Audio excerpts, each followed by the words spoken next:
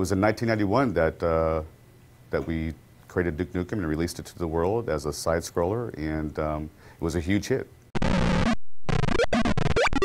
Our inspiration back then was comic books because we always felt like if you focus on the character, there's no end of stories. Now Duke does it his way, and his way is very entertaining. It's a wild thing.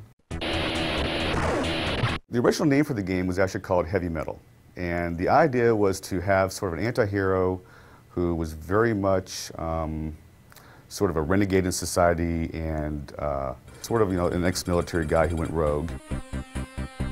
When the original Duke got started, it was myself, Alan Blum, and another programmer, Todd Repogel. Todd Repogel and I went to school together. We grew up together in Santa Cruz.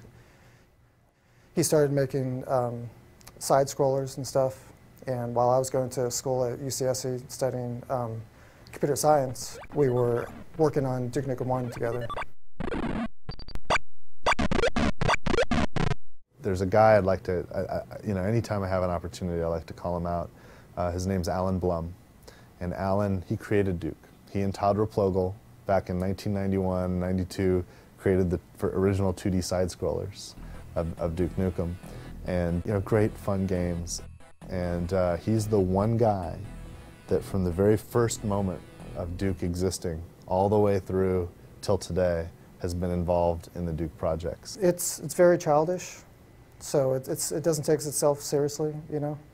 It's, you know, instead of trying to fit a formula or trying to do certain things, it just does stuff you want to do.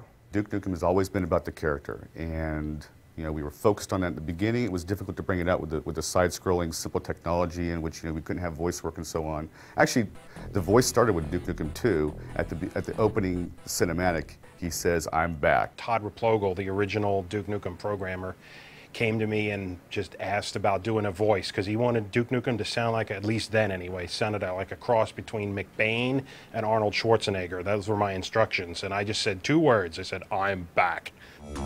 I am back. The original Duke that Todd and I were working on didn't really work well, and when George joined the company, he actually spent several nights kind of redesigning, you know, and you know, back in those days, it's like, you know, it was EGA and very pixelated and stuff, but he gave Duke his little smile and gave it the yellow haircut and everything, and kind of really made the character look the way he still looks today. What? Did you think I was gone forever? Too long. We've waited too long, frankly. And I don't know if there's anything that could live up to the idea of 15 years of development, but this is absolutely a worthy successor and a worthy sequel to the game.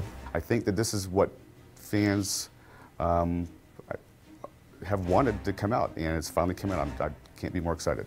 If you're a Duke fan, and especially you're one of the fans that hang out on the 3D Realms forums for all that time, refusing to give up, refusing to, you know, give in to the naysayers or whatnot, you're going to have a blast with this because it is a hell of a lot of fun.